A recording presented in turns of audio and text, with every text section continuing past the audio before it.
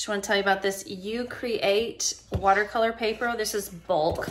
So it came in a box like this. It's 200 sheets. So it's just loose here in the box.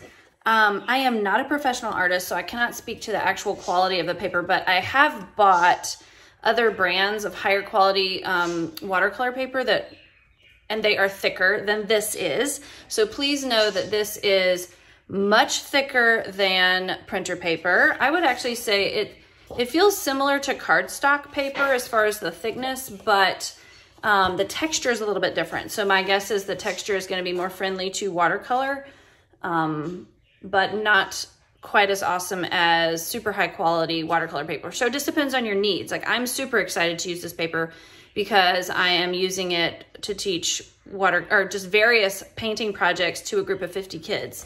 So for me, this is perfect. And yeah, I just wanted to share that with you. I don't really think you can see the texture, but it definitely has a texture to it versus regular cardstock. I would say it's just smooth. So